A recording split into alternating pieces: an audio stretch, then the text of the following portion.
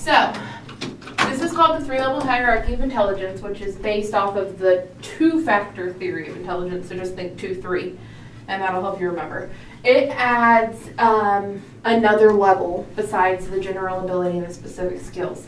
It adds what is known as the middle level ability. So things that probably a lot of people have, but to be good at it is, significant, like to have super good memory or be super reasonable or be super good at talking. Like, there's definitely levels. Like everybody has a basic general intelligence, but there's definitely levels of these.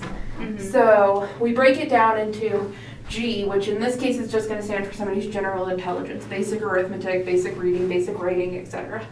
And then we break it down into 3 middle level abilities, which are memory, reasoning, and verbal skills. Now memory can break down into specific skills, like remembering somebody's phone number. Most of the time now, we type it in, we never think about it again, we just hit a button. But some people have a specific memory skill as part of their general intelligence, and that is remembering those digits. Another example would be the recall of names. So many times we have that tip of the tongue phenomenon where we see somebody's face and we're like, oh, I know them, but what is their name? Somebody with a specific skill might just be really good at knowing people's names. So with reasoning, so we go backwards usually. So a specific skill for reasoning that is part of some people's general intelligence is thinking with logic. So many of us think idealistically, or we try so hard to read between the lines that we don't see it as black and white as sometimes it really is. And another example would be understanding laws.